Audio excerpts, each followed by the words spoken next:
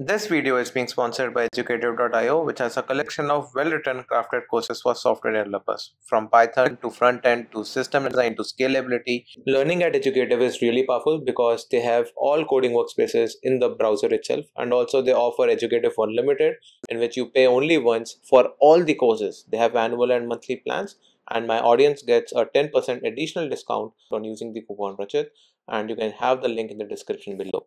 Now, if I try to insert 10, now things will again become interesting. 10, it goes here, performs, oops, it's break, again it breaks, and now the level of the tree has increased.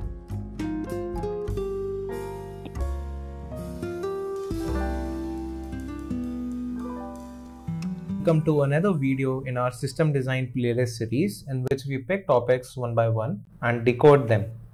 The topic for today will be B trees. Now, so far we are trying to really dig deep into how databases work internally, how they handle the reads, how they handle the writes, and how they handle the crash scenarios. What we have discussed so far are basically indexing structures which we are using or which database leverage to make the read queries faster. We discussed the indexing structures which were log structured based approach like LSM Trees, which is leveraged by Facebook's RocksDB. You can check the video in the series to understand how they work. But today we are going to start with B trees, which are page oriented indexing structures. So these are widely used in relational databases, and they originally started coming into picture in 1970s. Again, like LSM trees, they also store key value pairs and the keys are sorted. But in LSM trees, you remember that we were writing to hard disk in variable size segments. There was a compaction algorithm going on in the background, which was taking a lot of segments and then compacting them, taking care that all the duplicate keys are compressed into one single key in the final segment, and it was doing that compaction kind of thing. The segment size or the disk space size per segment was close to 10 MB or something. It can be variable, but it was in order of MB. The other good thing was that the writes were sequential when we were talking about the log structured based indexing structures. Now, B trees are different. Why? Because in B trees, you are talking in terms of fixed size blocks or pages. Each is having a size of, you can say, close to 4 kilobytes. Okay. Now, you have to make sure that you read or write one page at a time. You remember that in B trees, which are being leveraged in databases, you always read or write one page at a time. Okay. So even if you have to change a few bytes in one page, the entire page needs to be overwritten. So these are not sequential writes. So remember that, okay? Because sequential writes are very fast on hard disks, that's why the LSM trees were having really good write throughput. The B trees are not that fast when you're talking about writes, and we will come to the analysis and difference between LSM trees and B trees later on in this video. So each page also has an address. And how do B trees look? It's basically kind of a binary tree, but it is having more than 2 branches. So just to give you an example, you can see that the root page, it's a page first of all. So this is in memory, it has an address. Okay. This is not kind of an in-memory database that you're talking about. This is B tree. It is having a lot of branches from every node, but the important thing to note is every node is a page and it resides in physical memory, the hard disk, not in just RAM. Okay. So the root node can have lot of children, and you can see that the keys over here are stored in ascending order. So let's say the root node is having 10, 30, 50 and 100. Besides every key, there are 2 pointers which are pointing to another pages. So this one is pointing to a page which will have all keys which are less than 10. Okay, and over here you will see that the next pointer to 10 is having a page which has all the keys which are in the range greater than equal to 10 but less than 30, which is the next key. So in this fashion, you have distribution of your keys across different pages, and you are storing the references to each of them besides every key, and the keys are helping us decide what are the range of the keys present in the next pointer page. So similarly over here for 50, you can see that you have this pointer, it is pointing to this page and it has a range greater than equal to 30 and less than 50. Similarly for 100, we also have here one pointer which is pointing to some page which will store keys which are greater than or equal to 100, and there is no upper bound. So now you have this kind of a tree structure, and there are few properties of B trees. You can see that there are, in this particular diagram, there are 1, 2, 3, 4, 5. There are 5 branches per node. So the branching factor for this B tree is 5. If the branching factor is 5, you can say that the number of keys stored in a node will be 4. Another property of B trees is they are self-balancing in nature, and all the leaf nodes, they will be at same level. So that's why it's always a balanced tree. It is not skewed. The leaf nodes are having the keys and the values. These can be values, or it can be pointer to another hard disk location where the value resides. So it depends on the implementation. Now if you want to perform a lookup for, let's say, key 39, so you will go to the root node and you will say that, okay, 39 resides between 30 and 50. So I will follow this particular pointer and access a new page. So this is then read from the hard disk. It's not there in memory. Okay, you read this value, you perform another disk IO operation in which you read this page, and then over here you see that, okay, 39 resides between 37 and 42. So you need to again traverse one more page from the disk. So you do that again from the physical disk space. You are reading more pages in this fashion. You are doing these hops based on the lookup key, what range would it lie in, and what is the pointer. You go and traverse that, and you keep on reading more and more pages this way until you reach the leaf node, which is this one. Now for 39, you can see that you can see this key and the value is over here, and you can simply return this value if the value is stored in the leaf nodes. If, however, this is again a pointer, you again need to make one more disk operation, like you read again from the disk, and you basically read the value and return that. Okay, so why do we need this? What is the benefit of all this? Well, the benefit is that if, let's say, you are having a million keys, okay, you are having a million data set, million entries in your table, and if I want to look up the key 39, either if you don't perform any indexing, you either scan all the entire rows, right, and then you match the keys and you return it. So that's very slow, and one row can be very huge. So you need to read every row, and that will be a lot of disk IO operations involved. So you need some indexing, right? And the benefit of B trees is that they are balanced, and this depth that we are talking about, because whenever you are traversing a new level in B tree, you need to again read one more block or one more page from the disk. So the idea behind B trees is to minimize this. So the depth of the binary trees in practice is generally 3 to 4. And the branching factor is not just 3, 4 or 5. It's in hundreds. Generally, if you have a branching factor of 500 and you have a depth of 4, you can store up to 256 terabytes of data. Okay, so that's huge. So this means that for 256 terabytes of data, when you want to perform a read on some key, at max you read the root node, and then there are 4 levels, right? So 4 disk IO operations, and if then again the leaf node is having pointers to the value, then one more read to read the value, right?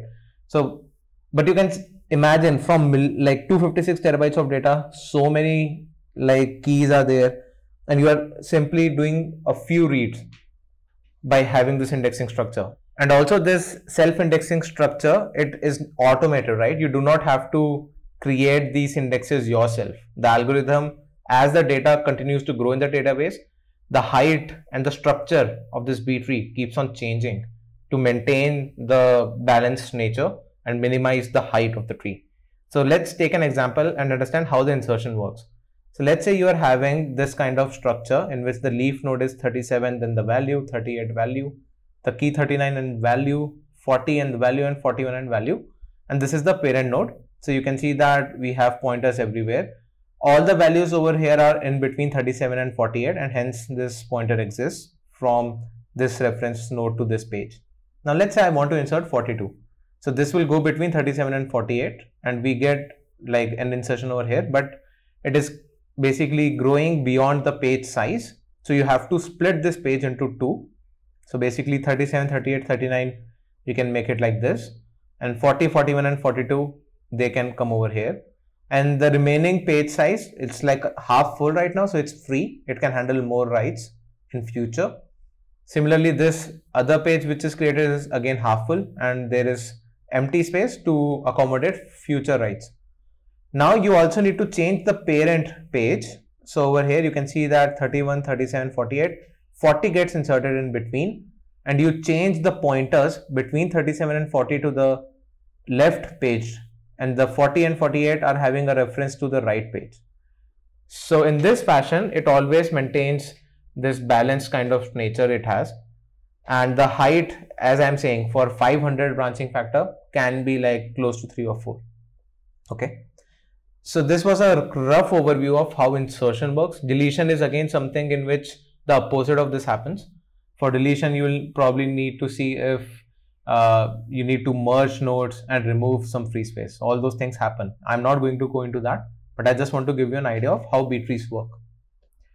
So how writes work? Well, you have to first find the leaf page in which you have to do the insertion or do the updation. To find the leaf node, you start from the root page, and then based on what range the key lies in, you perform the traverse or you perform the hops to different pages. So each page reading is a disk IO operation, as I've mentioned. And then finally you reach to the leaf node and you edit the data and you overwrite the page. Not just, basically it's a page, it's having certain 4 kilobyte size, right? You overwrite the entire page. The address of that page does not change. So in that case, you do not need to update any parent page pointer. However, in this case, if there is a split operation coming into play, at that point of time, you need to overwrite 2 pages. So this is another page, this is another page. And then you also need to overwrite the parent page because you need to update the pointers. So 3 pages. So a little bit additional cost that we have on writes. And what happens if the database crashes in between? Okay, because you have a lot of operations which are happening and it might happen that the database crashes in between. So to avoid this corrupt index state, what we do is we store a write ahead log, and this WAL, it's very widely used. Even if you talk about SQLite or MySQL, they have these configurations in which you can specify we want to use the write ahead log mode. And what this is, it's a append only file, and all the modifications that you are going to perform on the B tree, you first store that to this write ahead log. So in this way, even if the crash happens, this WAL can be used as a source of truth and it helps in our recovery. So I hope we are clear with how the writes and reads are working in B trees. Now we want to talk about how are they different from LSM trees, right? So B trees, you can think about something like MySQL. It is using the internal storage engine used as ImmunoDB, which is using B trees. And LSM trees, you can think about something like LevelDB or Facebook's RocksDB. So we noticed that in LSM trees, writes was sequential, right? Which was always good with hard disks. However, in B trees, it involves writing to several pages and it's also overwriting. That's very important. It's not doing sequential writes. LSM trees, they compress better and they use smaller disk space. Why? Because in B trees, we have seen that fragmentation is there. You might have pages which are half empty, right? So you have redundant space in between nodes. So that's why B trees tend to take a lot more space than LSM trees. Now, LSM trees, obviously they are not page oriented and therefore there is no fragmentation. We have compaction algorithms going on in the background, which take segments and then compact them into more segments. We have compaction running in the background, which take segment files and merge them together into one segment file. So the drawback, so at this point it might look like as LSM trees are really fast and they are very good, which is true in some cases, but there are also downsides to LSM trees. Let's understand them. Now compaction is something which is going on in the background, agreed, right? But this compaction, it's consuming the disk bandwidth, okay? And as the database grows, the compaction will take more time to create the new segment file because the database is growing, right? So the compaction will start to consume more and more disk bandwidth as your database grows in size. The machine was probably capable of, let's say, 100 writes per second. I'm just making up this number. But since compaction is taking 30 or 40 writes per second, for example, your production writes now can only use the 50 or 60 writes per second bandwidth. Okay, so in some sense compaction is interfering with the disk bandwidth, because of which the production writes may slow down. Okay, the other problem is, what if the write rate increases in LSM trees? So if you have a lot of writes coming in the picture, and let's say you're not throttling them, which LSM trees do not, then your compaction algorithm would be very slow. So you will keep on creating more and more segment files. However, the compaction algorithm is running slow because the rate of writes is very high. Now these segment files which are being generated, they are not really being compacted because the rate at which these files are being generated is very high as compared to the rate at which they are being compacted. So after a certain time, you might encounter out of memory error on this machine which is using this approach. However, the B trees over here are better choice. Why? Because the keys will always be unique in B tree. Okay, so even if you are having a lot of writes, the LSM trees were not able to handle it because the keys can be present in multiple segment files, but that's not the case with B trees. Each key always occurs one place in the index. Also, the better thing is, because of that nature, you can easily give transactional support in B trees over certain range of keys, because you know exactly where they are and you can attach locks to them. Next, I want to talk about primary versus secondary indexes. So far, we have only discussed about indexing. So that's always kind of a primary index in which the key only occurs one time in the data set. However, we have often seen in tables, you have created secondary indexes to optimize your queries, right? So users can create more indexes on other columns themselves. So one way to do that is again create another B tree for the secondary index. But now an important question rises. What about the leaf page? You are having the keys over here. Now primary index is having its own B tree, secondary index is having its own B tree.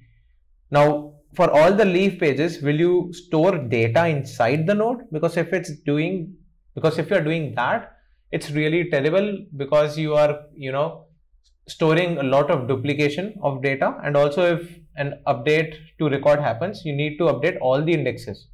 Okay, so sometimes it's favorable for us to not store the actual values inside the node, but store pointers to the actual data, and the actual data can reside in some other file, which is generally called the heap file. Now heap file, you can have your own way of how you write to the heap file. Most databases, they use append only approach, in which whatever data is coming, they kind of append to this heap file. Okay, so there will be duplicates inside the heap file, and the last entry would be the winner of the update. You can also do the overwriting kind of thing, in which when you're writing new data to heap file, you kind of first find if it exists in the heap file, you kind of overwrite that particular bytes of data. So in this fashion, I hope you can understand how these B trees are working. The final leaf pages are pointing to the actual data, which is again in the hard disk. Okay, so the complete B tree was in the hard disk. You start with the root node. Based on your key, you see whatever is the particular range. You kind of perform 3 or 4 hops. You finally reach the leaf page. You find the key. You perform a hop to the actual heap file. You read the row and you return it. Okay. Similar process can be used for secondary indexes also. You can have its own B trees, and they can have their own pointers to the actual data. Now, one other approach to do the same kind of thing is, for primary index, you can actually store the value, not the basically pointer to actual data. You can store the value inside the leaf page. Why? Because you can see that this is another hop. This is another disk IO operation. This actual data resides in some other physical address location. So you need to perform the disk IO over here, which involves like the spinning of hard disk, coming to the particular correct position.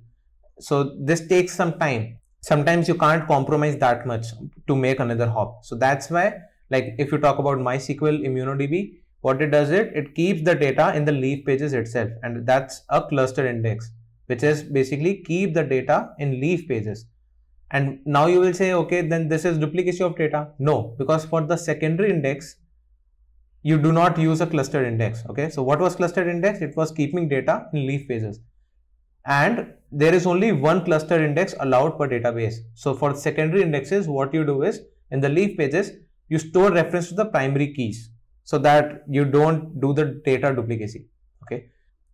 So this approach sometimes is not very useful because you have created the secondary index, but then you are again performing one more hop. So that's why you also have something known as covering index. So what it says is we will not store the full data in the leaf page, but we might store few columns in the leaf pages of the index. Okay. So this is kind of a mix and match kind of thing.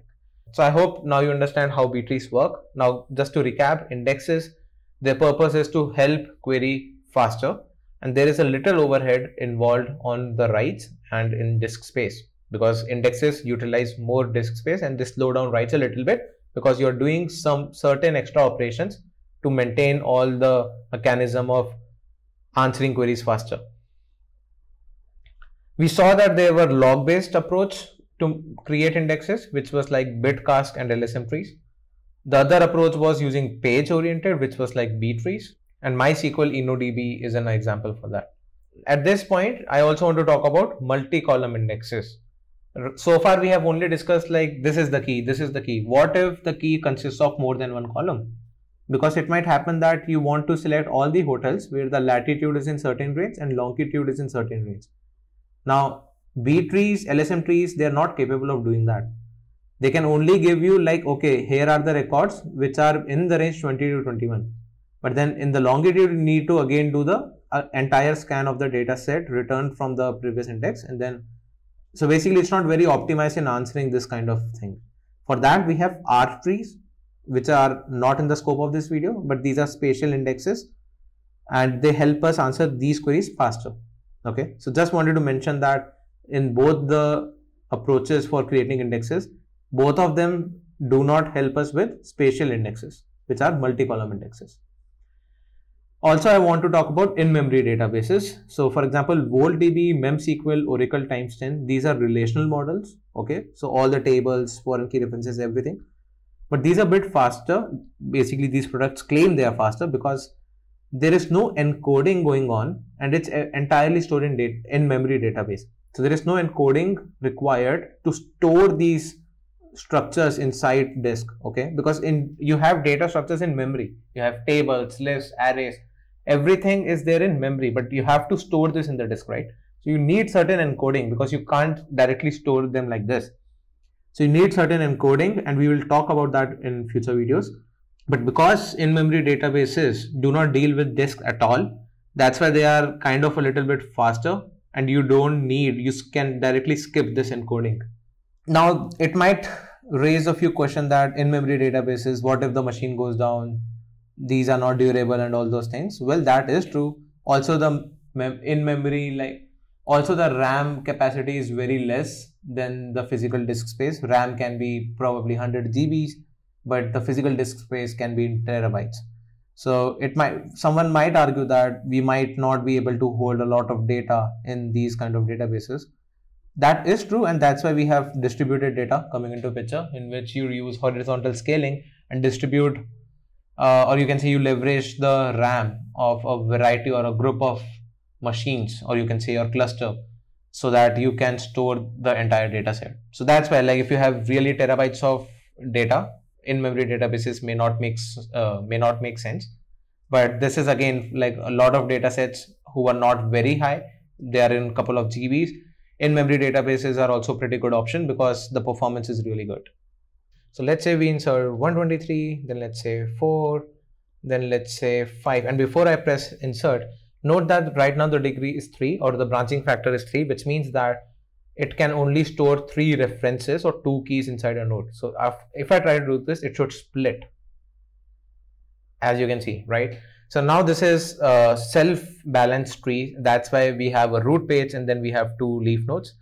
And you can see that this is B plus trees, not B trees. And the difference is that in B plus trees, you can also see the leaf pages are connected to each other. Okay.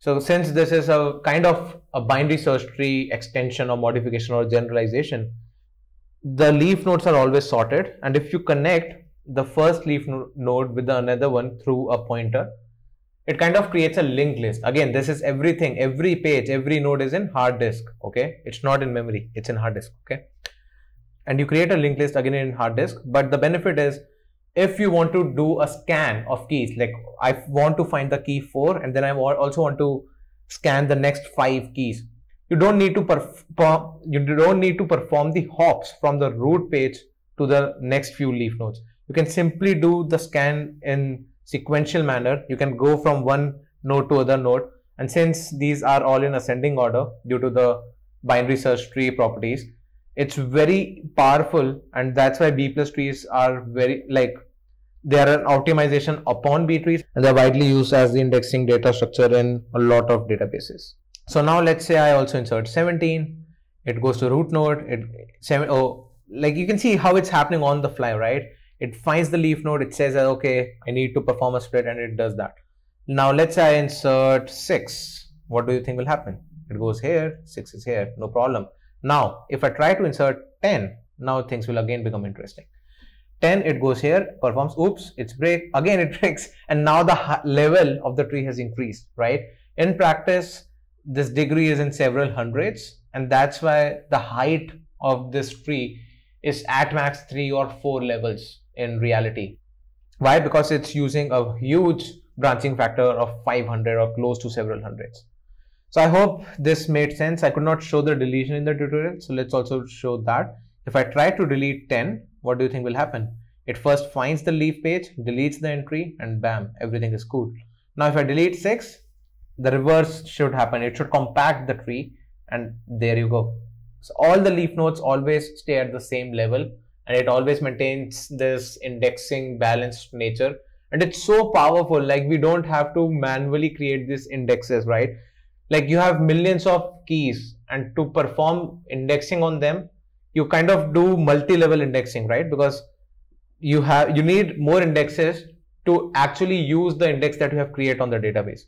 So this is automatically doing that multi-level indexing for us. That's the beauty of B trees that a lot of people just don't understand. They just understand, okay, this is insertion, deletion, but think about the beauty. Like, what is it doing? In just 3 to 4 hops, even if there are millions of keys, you are finally reaching to the leaf page just by doing 3 or 4 disk IO operations. That's the beauty of B trees, and I hope now it's clear to you.